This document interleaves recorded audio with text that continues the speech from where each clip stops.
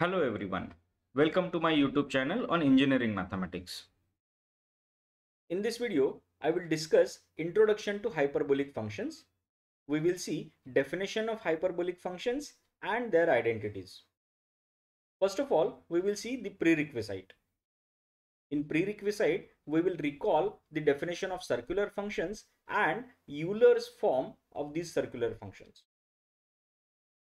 Circular functions are the functions which satisfies equation of a circle x square plus y square is equal to 1.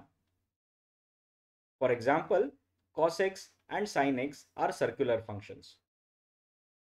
Euler's exponential form of the circular function is given as cos x is equal to e raised to ix plus e raised to minus ix upon 2 and sin x is equal to e raised to ix minus e raised to minus ix upon 2i. From sin x and cos x exponential form, one can find out tan x exponential form.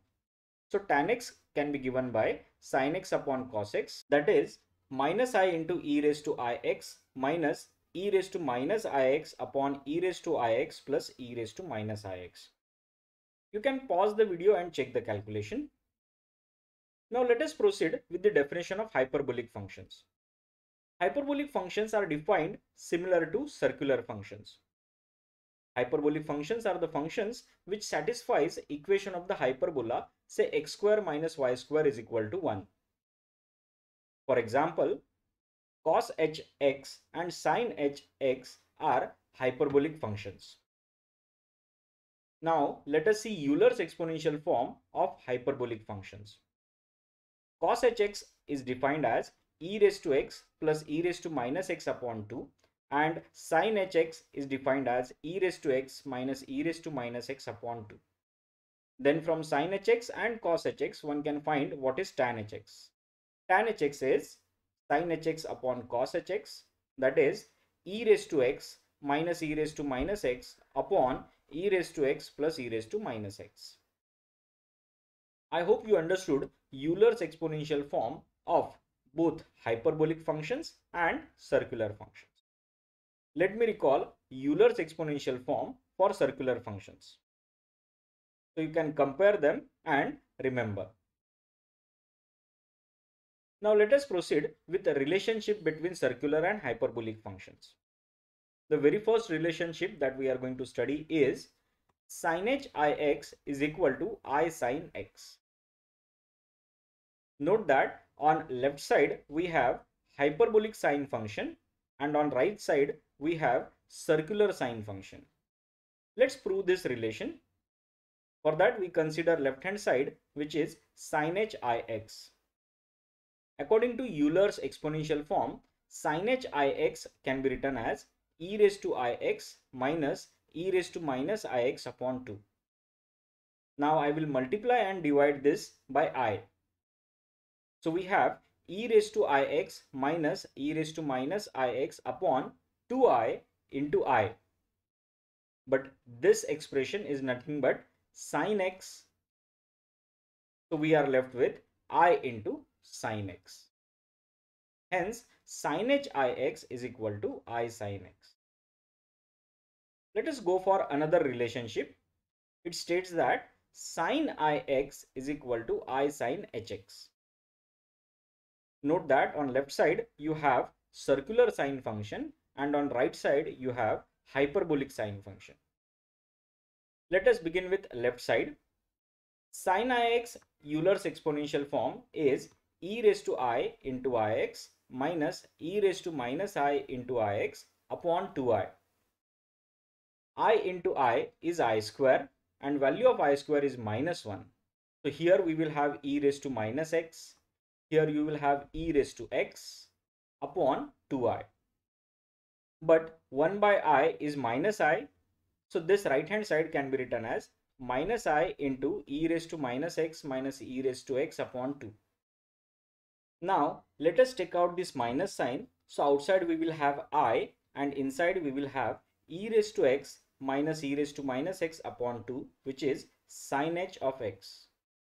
So we just proved that sin ix is equal to I sin hx. Similarly, one can prove that cos h ix is equal to cos x and cos of ix is equal to cos h of x. I'm leaving proof of this third and fourth identity or relationship to you. Now let us proceed with some identities of hyperbolic functions. Simultaneously, I'm going to show you the corresponding identity in circular functions. So here first identity is cos h square x minus sin h square x is equal to 1. A similar kind of identity we have studied for circular functions, which is cos square x plus sin square x is equal to 1. So there is a sign difference between these two identities. Let's prove this identity. For that, consider LHS, which is cos h square x minus sin h square x. Now let us take exponential forms of cos hx and sin hx. So we have on the other side e raised to x plus e raised to minus x upon 2 whole square minus e raised to x minus e raised to minus x upon 2 whole square. Let us expand these brackets, treating this as a plus b the whole square and a minus b the whole square. So we have 1 by 2 square is 1 by 4, a square plus 2ab plus b square minus, once again you will have 1 by 4 into a square minus 2ab plus b square. Now let us take out this 1 by 4 common. We see that this e raised to minus 2x and e raised to minus 2x gets cancelled. Similarly, this e raised to 2x and minus e raised to 2x gets cancelled. So we left with only 1 by 4 into 4, which is 1. Hence, this identity is proved. Let us go ahead for next identity. Here we have to prove that e raised to x is equal to cos hx plus sin hx. Similar to the previous proof, we will begin with this RHS, which is cos hx plus sin hx. Let us substitute the exponential forms of these functions like this. Now simplifying this, we see RHS becomes 2 times e raised to x upon 2, which is nothing but e raised to x, which is the required LHS. Hence this identity is proved. Similarly, one can prove that sin h of minus x is equal to minus sin h of x and cos h of minus x is equal to cos h of x.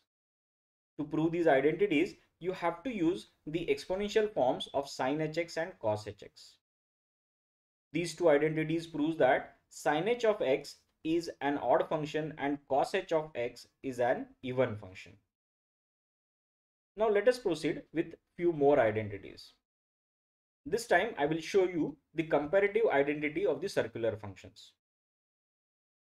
So here the first identity is sec h square x is equal to 1 minus tan h square x. On the other side, in circular functions we have identity sec square x is equal to 1 plus tan square x. You can clearly see the difference of sign. Cosec h square x is equal to cot h square x minus 1, and in circular functions we have cosec square x is equal to cot square x plus 1. Next one is sin h of 2x is equal to 2 sin hx into cos hx. We have exact similar identity in circular functions, which says sin 2x is equal to 2 sin x into cos x.